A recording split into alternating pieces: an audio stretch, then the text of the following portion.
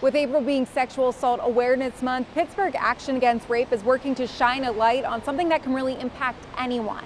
PAR's theme for Sexual Assault Awareness Month is "It's a great day to believe survivors." It's all about listening and believing people whenever they talk about their experiences with sexual assault.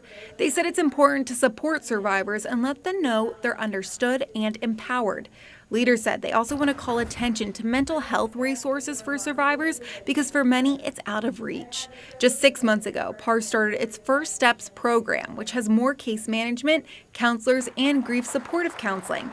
Before this program, they never had case managers. Now they have 2 and plan to bring on 2 more. Everybody is different and everybody's at a different place in their journey. So we wanted to make sure that when we assess someone, that we really are truly giving them what they need and the time that they need it.